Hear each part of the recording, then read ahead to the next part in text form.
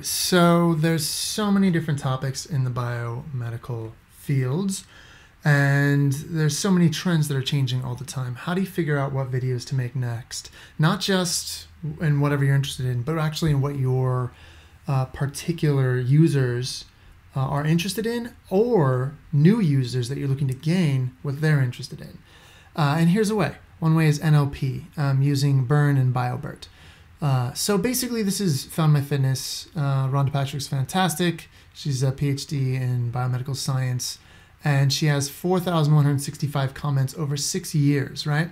So how can you actually grab all the comments with the dates and separate them into, the first year, the second year, the third year, to see how these topics that people are discussing in the comments have changed, so that you can see what the trend is now versus what the trend used to be, and what the questions are now, what people are interested in, without actually going through and reading every single comment, and without having to go and check all the channels in the world. And the way is NLP, as previously mentioned, and this is it right here. So I have this on my website, BioBert and BERN API. What you do is you use the YouTube API to video or all the videos on a channel. It can be your channel, or it can be someone else's channel that you're interested in. If you think you have something to say, perhaps maybe they're giving misinformation or disinformation.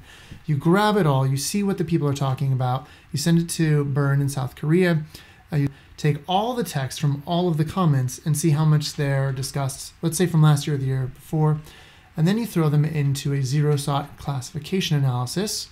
You notice a lot of people commented on Rhonda. And you can also put in things like Mickey Mouse and Howard Taft to see if it actually works out. And it shows that it did. Basically, going through all of these comments in one video, we found that the number one thing discussed was addiction.